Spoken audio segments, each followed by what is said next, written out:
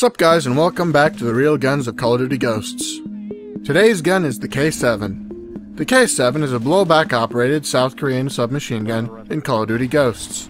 It operates from a closed bolt and was designed before 2003 at Daewoo Precision Industries. In game, it has a damage profile of 15 to 35 with intermediate damages between 16.51 and 24.13 meters. The rate of fire is 895 rounds per minute, the magazine size is 32, and the reload times are 3.2 seconds when empty and 2.5 seconds with the round chambered. In real life, this weapon has a 134.6mm barrel, an effective range of 150 meters. The muzzle velocity is not publicly available information. The rate of fire is 1150 rounds per minute.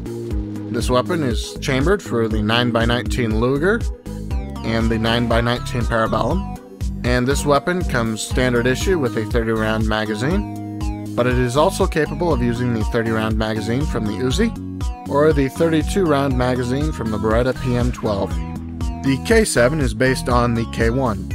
The K1 was a Korean submachine gun using the 223 Remington cartridge, a rifle cartridge, but it was still classified as a submachine gun because it was used as such and had a very short barrel length.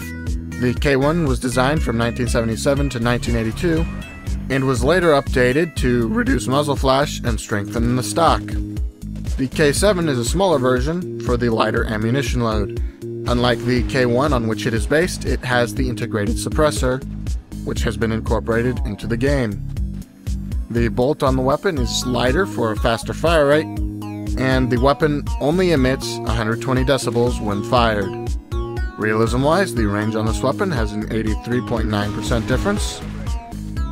Despite not knowing the muzzle velocity in real life, we can rest assured that it is completely different.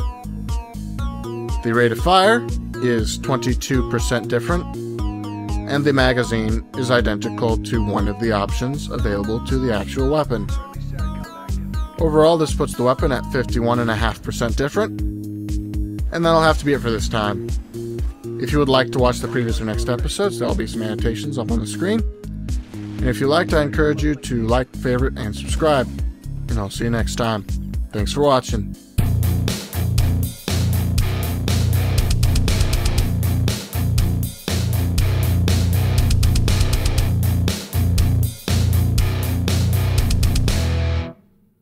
What the fuck? Why did you not synchronize? Synchronize! I added all this goddamn information over here.